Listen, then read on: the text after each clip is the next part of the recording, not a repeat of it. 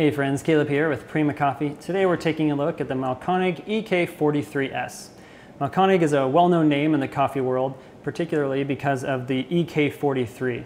The EK43 is well known for its particle size distribution being very consistent, which is going to increase extractions and reduce bitterness and improve sweetness.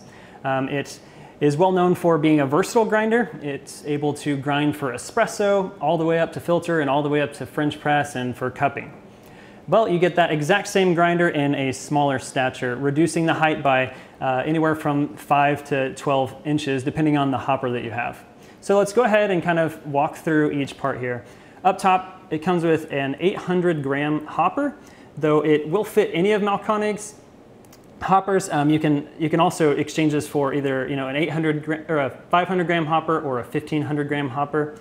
As we go down the bean path, we'll come to the burr chamber, where we have the 98mm flat cast steel burrs. So those are well known for producing those great particle size distribution. Moving forward, we have the adjustment mechanism here. We have this knob which you can turn to get finer or coarser grinds. This is calibratable, so you're able to adjust it with the screw behind this knob and dial it in for more for espresso or more for filter coffee. As you can see, we have these indicators here. It's part of the upgrades that Mahlkonig has done with the EK43s, including the EK43 S.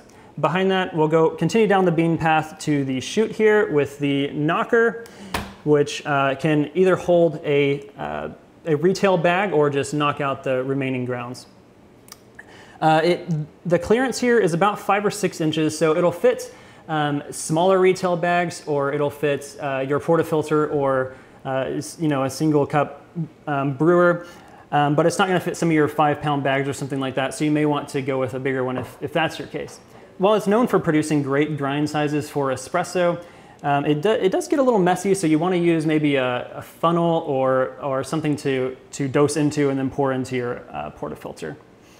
As we mentioned, it has received some of the same updates as the other EK43s. Here we have the steel feet, making it more stable and consistent. Then over here on this side, we have the on and off buttons, which are stainless steel, which are to improve the life of this as well, now that people are using this more for on and off dosing. So anyway, there's some really great benefits of having this, being able to put it in a smaller space.